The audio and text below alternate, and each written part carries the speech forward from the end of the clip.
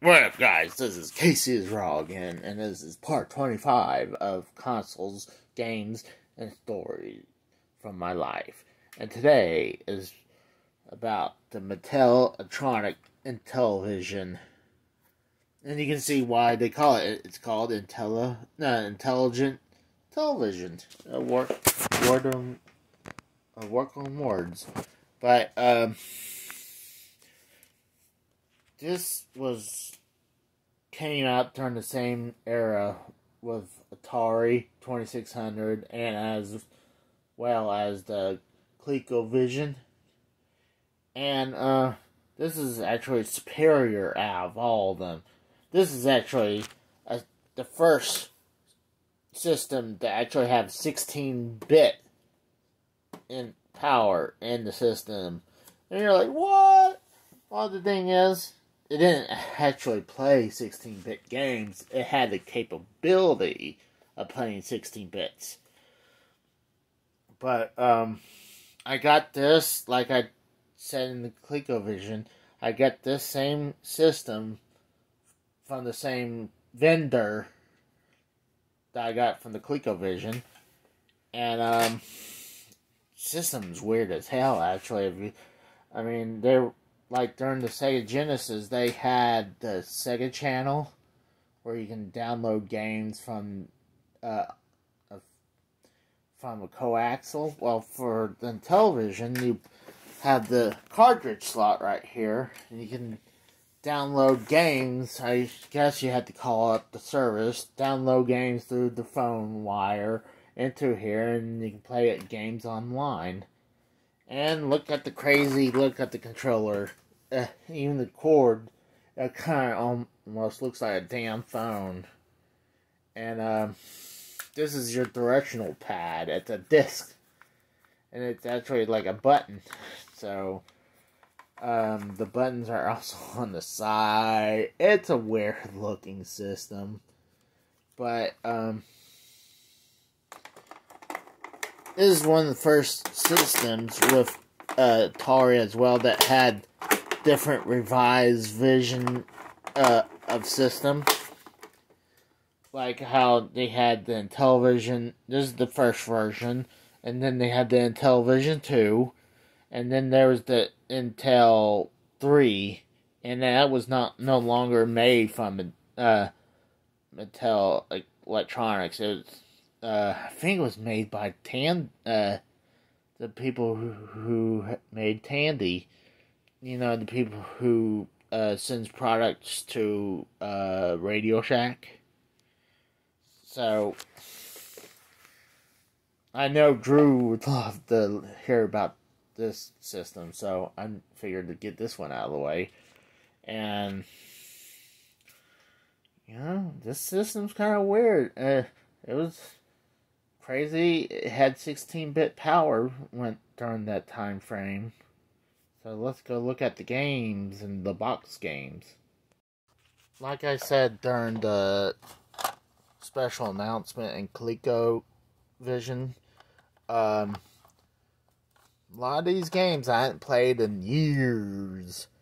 And I can only reference what I really know. And some of these games I recently picked up, especially like this pile right here that I recently picked up, that I hadn't got a chance to play yet. I really need to try, and then I got the box games down here. So I actually got a lot in Intellivision game. Like you got Blockade Runner. Let's go through them all. Chess. You'd be an idiot if you don't know what chess is. Mr. Basic. Meds, Bits and Bytes. Sewer Sam. Tropical Trouble. And then they're starting to get these third-party looking cartridges. I wonder if anyone knows, but that kind of looks like Bruiser Brody, if you ask me. I just noticed that. And then let's pull some more of these games right here. these games are like really tiny cartridges.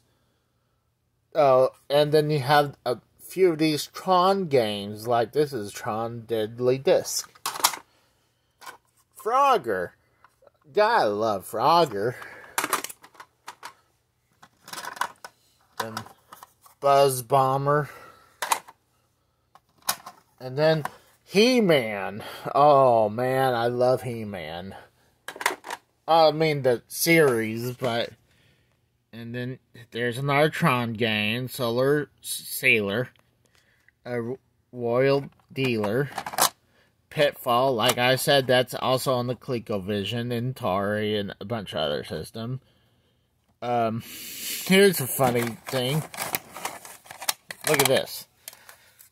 This is Donkey Kong Jr., made by Nintendo for the Intellivision, and I believe it should also say licensed by Coleco, but...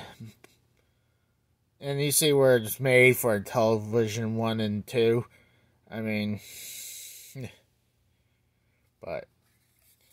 A lot of these companies did a bunch of different licenses. And you got motocross. You got a lot of these to go through. Ice Track, Armor Battle. Here's a rare one, Pac-Man. And I really thought, before I picked this up, during this time frame, I thought Pac-Man was just Atari license. So I was kind of shocked to see that. Then you got the Electric Company, Math Fun, Burger Time. And you know what's crazy? There's actually a rare game of the sequel. I believe it's called Diner. I'm still love to get that. Bomb Squad. When I get done with these loose games, I need to talk about that. Reversey, Qbert. Oh, I love Qbert. And you got Soccer, Retron. What is that? Shark? I can't really see that. It looks like baseball. Then Centipede. Gotta love Centipede. Before we move on to the box games I got down there, I just remembered about the other add-on for Intellivision. It's hard for me to pronounce, but it's the Intellivision Voice modules. I can't really pronounce that second word, but you put that thing add-on into the television, and then you plug the cartridge on the side, and it would make some of these games, like Bomb Squad, have voices. That's why it's called IntelliVoice. I mean, I thought when I saw it for $6 at Second and Charles, I mean, hell, the box is in pretty damn good shape up right there. I mean, for $6, that's a hell of a steal to me. I mean, to other people, it probably wouldn't give a crap, but to me, I thought that was pretty awesome. So let's look at these box games. What's crazy during this time when I picked up the ColecoVision, I heard of the ColecoVision, but I never really heard of the Intellivision. But like I said, in the ColecoVision, it's so hard to come across these games. And when I do, I try to at least pick them up. But these Intellivision, especially these loose games, they're pretty common to pick up. And they're pretty common actually to pick up in their boxes as well. At one point, there was a store, I think I was picking up like $2-3 a piece. I was like, yeah, why not? I mean, I love my boxes, so I figure why not get them in their boxes. So, let's start going through these. I mean, some of these are on other systems, like I said before. is Saxon. Is an arcade, obviously you can tell, and it's made by Sega. And then you have, if I can pull this one out, a little tight skis. The box is not in great shape, but it's Venture. It's another arcade game.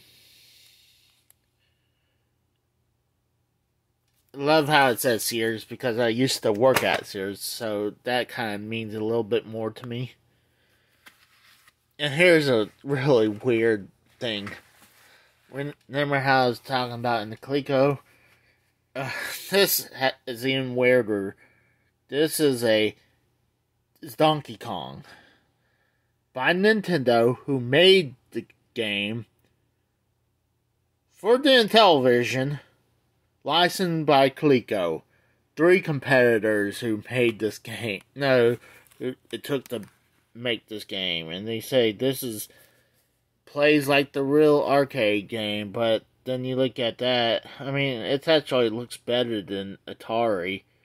Even though the graphics is backwards. But it's actually superior to the Atari version, obviously.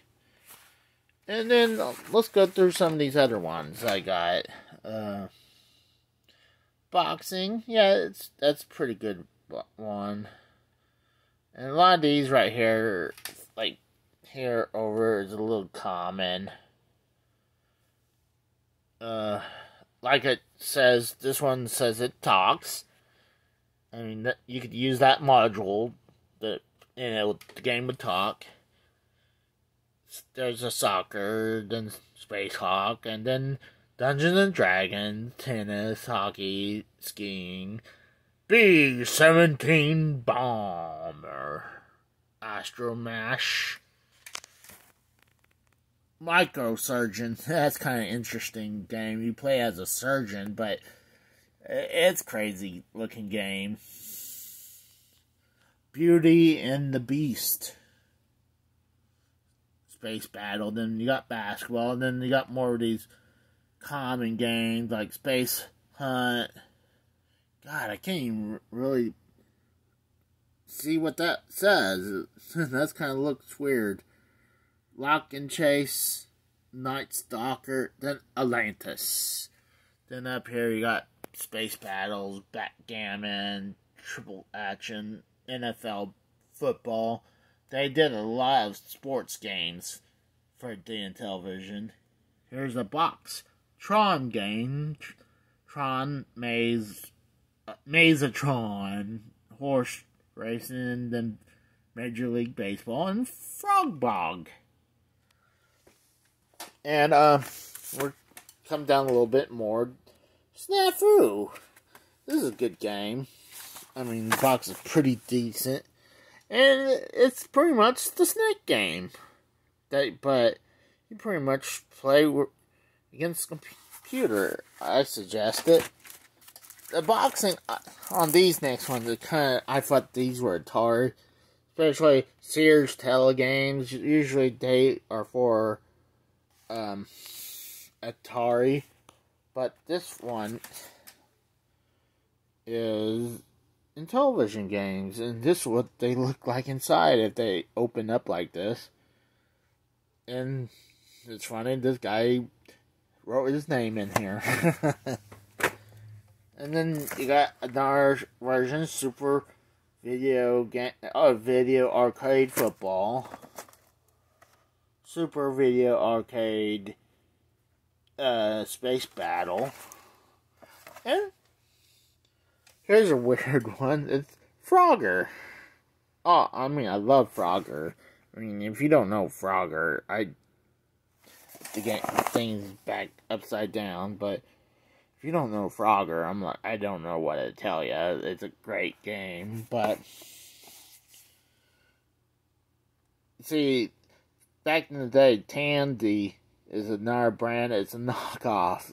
They would do knockoff of Intellivision, and also I believe the Atari 2600 and Sears Super Video Arcade. So I bet that's another version of Intellivision, and because this is a Intellivision game. But honestly, you gotta love Frogger. And I believe that's pretty much it. We're down to at least 2 more systems to go now. I mean, I got the Atari 7800 and the Odyssey 2. And if I decide to do the RCA Studio 2, I'm gonna have to play the games to have a proper review. But, thanks for watching, guys. Alright, bye.